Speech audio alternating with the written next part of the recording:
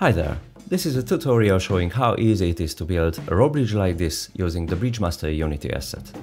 Open the tutorial scene that comes in the package, right-click on the hierarchy panel and choose Bridge. The BridgeMaster component on the created game object provides 4 separate pages on the inspector panel. First, we need a plank prefab that the bridge can populate along the z-axis.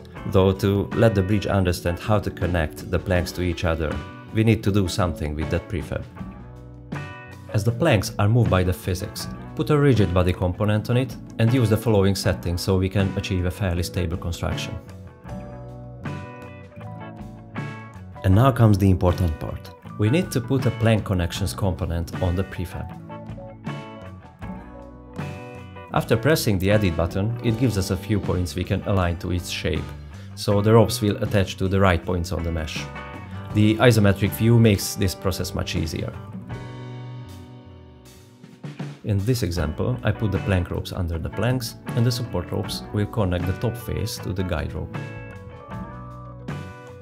Please note how the color coding helps to see the relationship between the properties on the inspector panel and the connection handlers in the scene view. Now, as we added this component to the plank, BridgeMaster accepts it as a bridge element.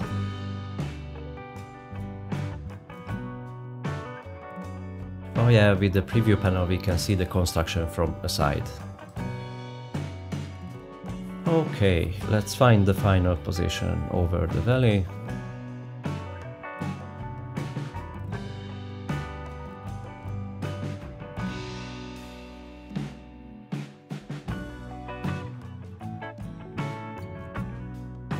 Then find the number of planks that serves well to create a smoothly walkable surface area, or just makes the bridge look good enough, whichever the goal is.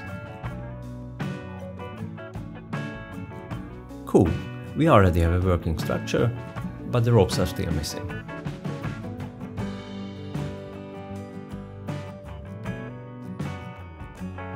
For that, the bridge asks for another prefab, one that has a configured line renderer on it.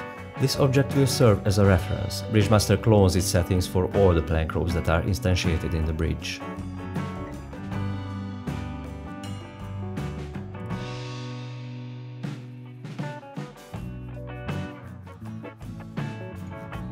That's it.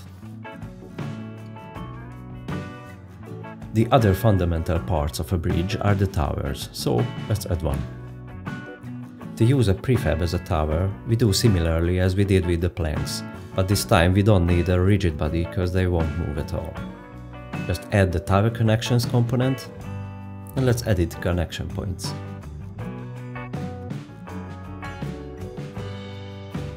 The green one with the arrow is for the stay cables, but in this simple construction we won't use that for now. The red defines the position of the guide ropes that connect the towers to each other, while this one is for the plank anchoring ropes.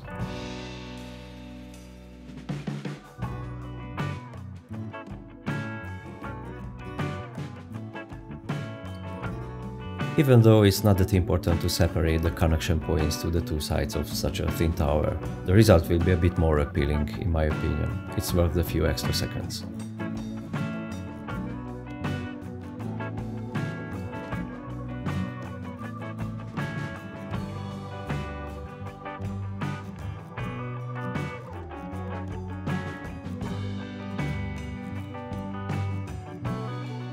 Alright, let's add them to our bridge.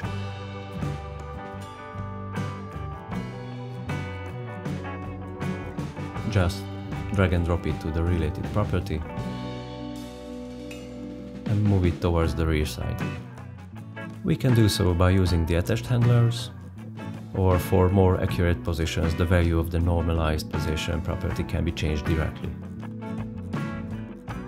Of course, we need another tower on the front side as well.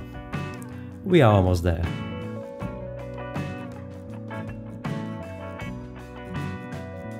So let's connect the two towers to each other with a guide rope.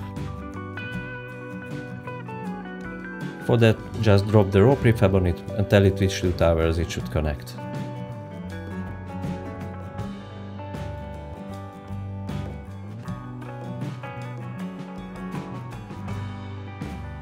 Now hang the planks on this guide rope using support ropes. The topology of the connections can be easily modified by changing the number of segments in the guide rope.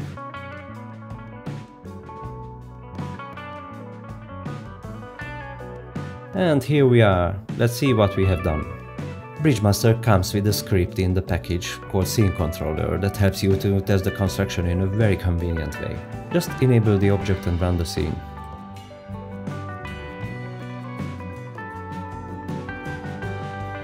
Use the Alt and Ctrl keys to drop test objects onto the bridge, and with the comma and period keys you can drive the so-called crawler along, so you can see if you like the result.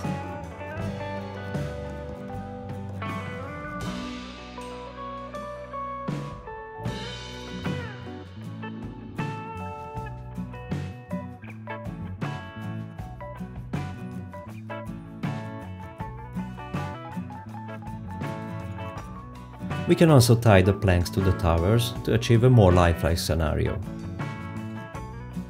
First, uncheck the fixed edges, prevent rolling, and set the plank ropes to use double nodes.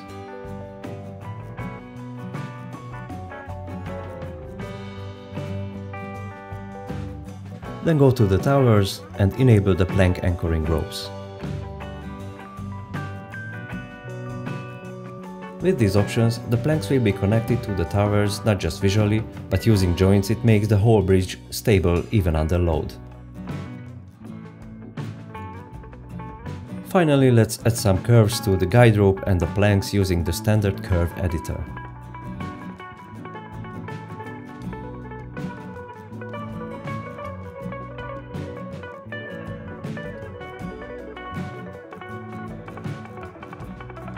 As you can see, the changed curve is applied to the bridge immediately, so the results can be checked on the fly.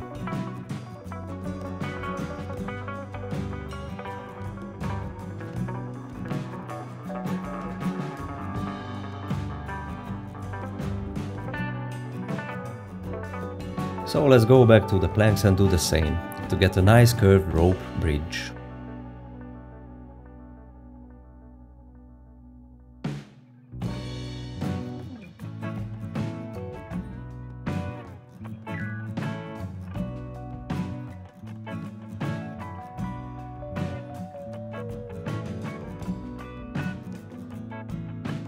Don't forget to check the tooltips on the properties, there's plenty of further information in basically all of them.